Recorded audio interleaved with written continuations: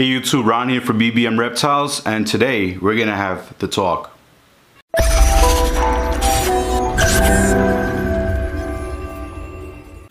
Hey YouTube, Ron here from BBM Reptiles. Thank you again for taking the time for stopping by my channel, and if you're new, go ahead and hit that subscribe button and follow me along in this incredible journey of reptile keeping, specifically working with ball pythons.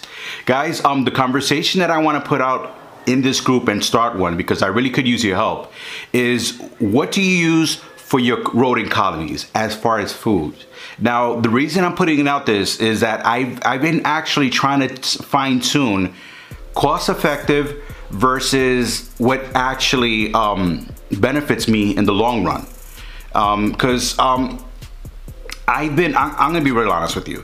When I started within the hobby, basically, I was following the path of other people and how they were actually working out.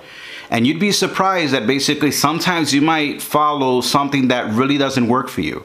But because you're seeing other people doing it and your experience at all this might not be the best, well, that's the only example you have to go by.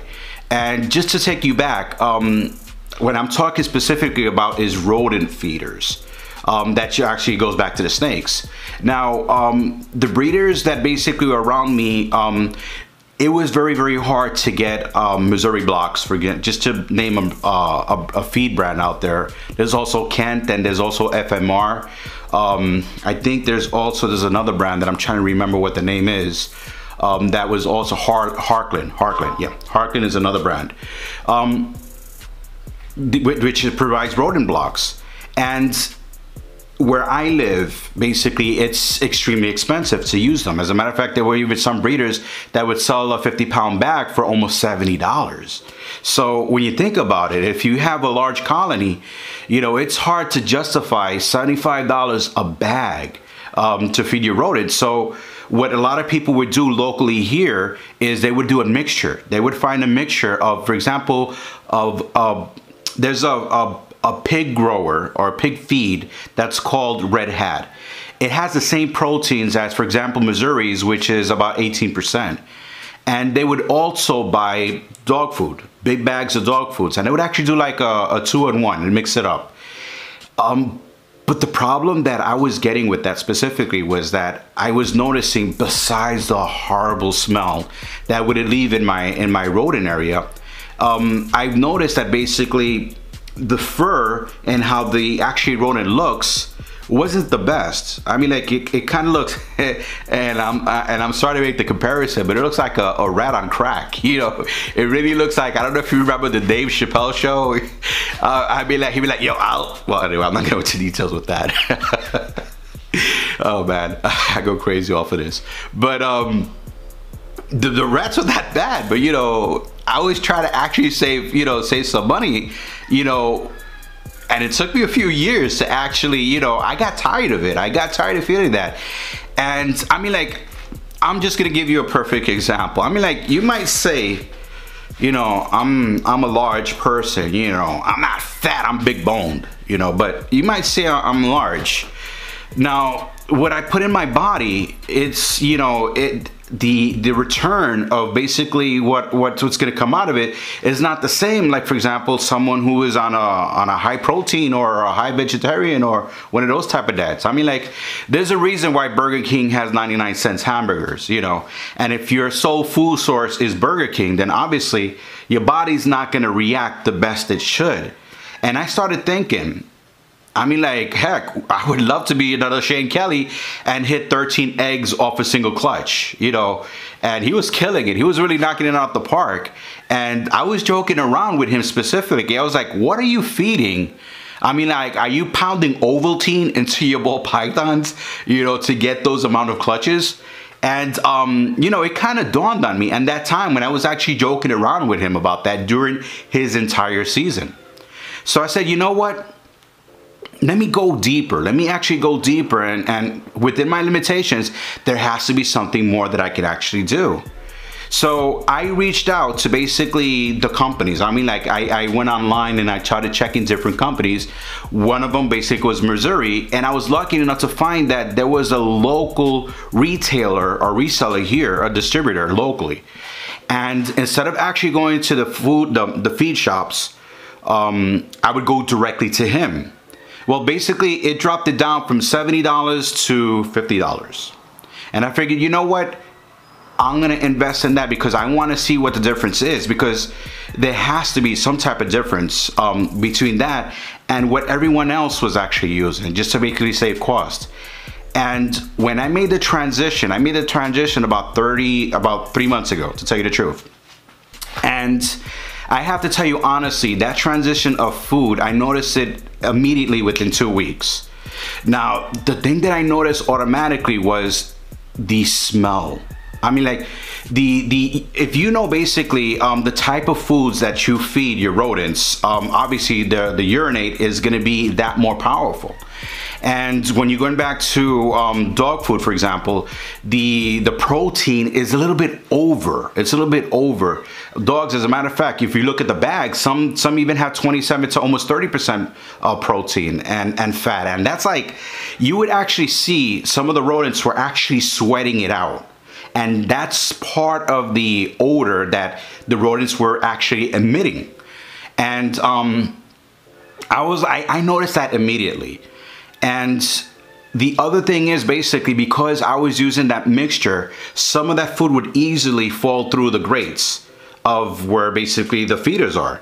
And you know, basically if a rodent actually urinates on the meal, no matter how fresh you just put it, you can actually just drop it in and you have a colony in there. One of them just actually urinates on it.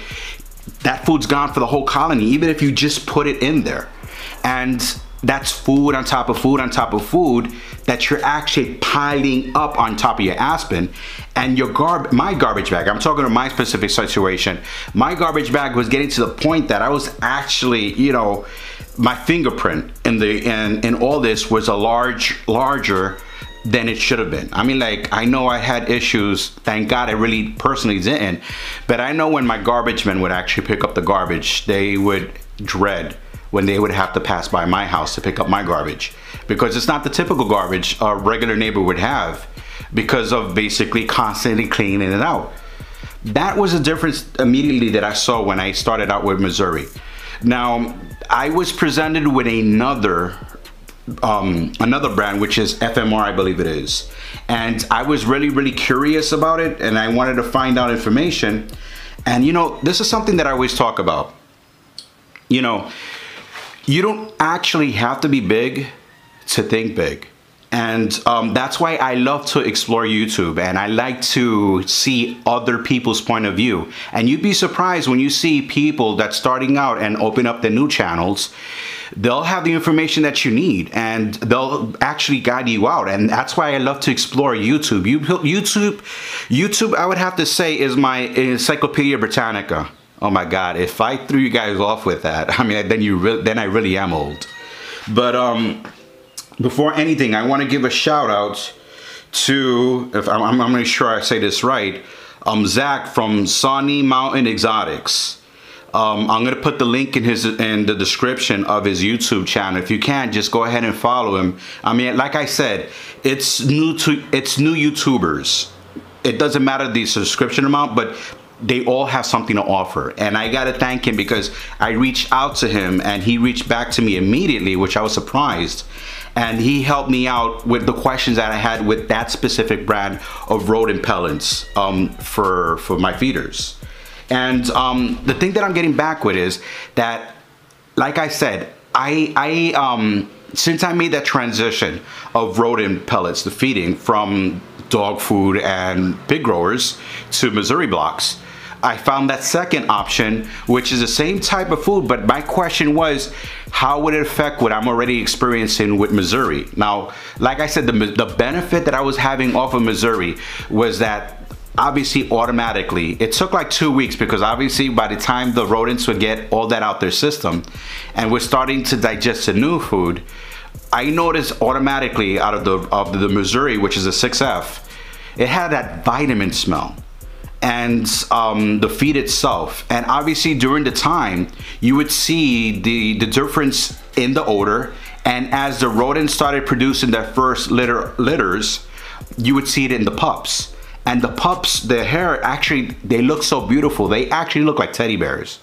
And it came to the point that it's so beautiful, it's hard to actually use, you know, when you take them out to feed them off to a snake. I mean, like, it makes you feel that more guilty. I mean, like, I went over that transition in the very beginning when I started feeding it, and I kind of felt guilty because they were kind of beautiful, but you know, it's the circle of life. I mean, like, I'm not gonna get Zimba over here and start holding me over a cliff to explain the circle of life. But was it Zimba or Mazawi? I don't know. It's been so long since I've seen The Lion King. But there I go again with the movie references. Oh my God, someone shut me up. But anyway,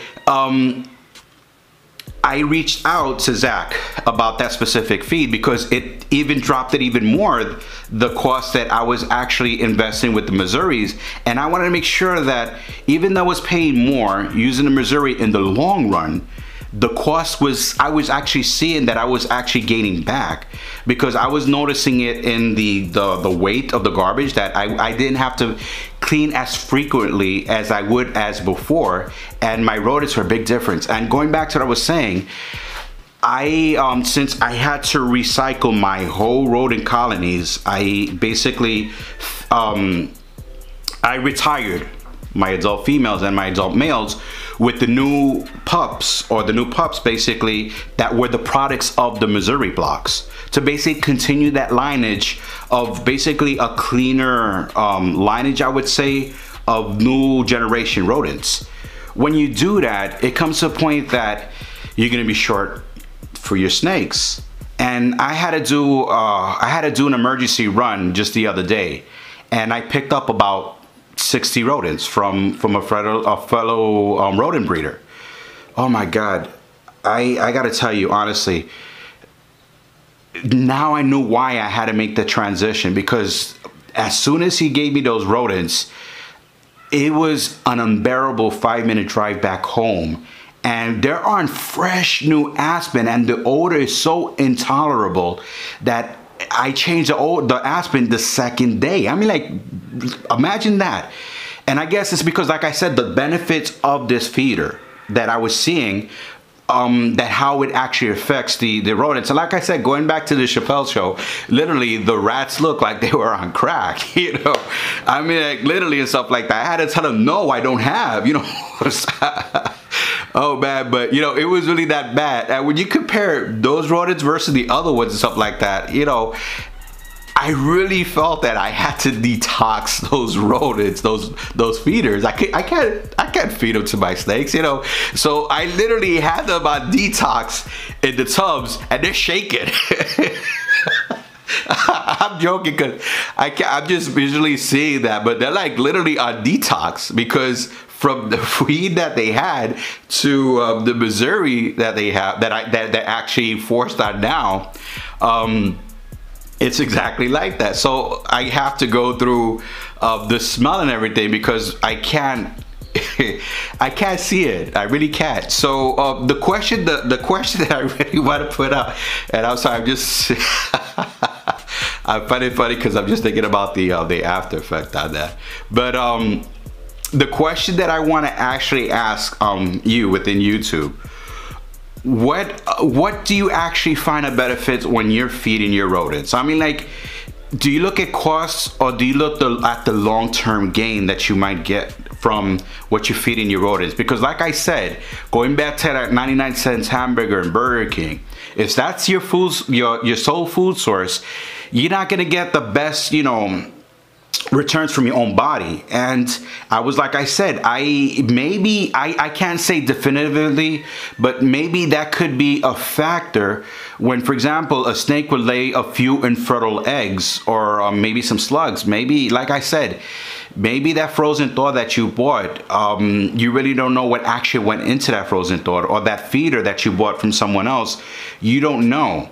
But when you do have control of your own colonies and your own feeding projects, what do you use? I mean, like, do you look at the cost and you try to cut edges, but you're sacrificing, or you're tolerating the odor, or you're just basically fine-tuning in whatever way? I'm just curious. I mean, like, I know in some pages I see some people talking about putting vanilla extract in the water, and that actually helps. But I gotta be honest with you. the Missouri blocks, the Missouri 6F, it eliminated that issue automatically. Now I'm making a transition with another food source, and that's why I reached out to Zack, because that's another option that was offered to me. But basically, I want to get your opinions on those that are raising your own feeders.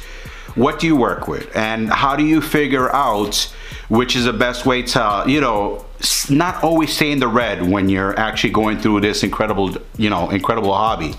You know, when you have a passion so big and you want to work with this, you want to make sure that it, you know, it doesn't drain you. You know, it doesn't drain you, and you get the full potentials out of it. Anyway, again, there I go rambling off. Guys, thank you very much for stopping by my channel. Again, if you're new, go ahead and hit that subscribe. And like I said, it's all about sharing a passion, sharing our experience, and making it even a better journey for the other person that's following right behind you. Have a great day, and until the next time, I will see you in the next video.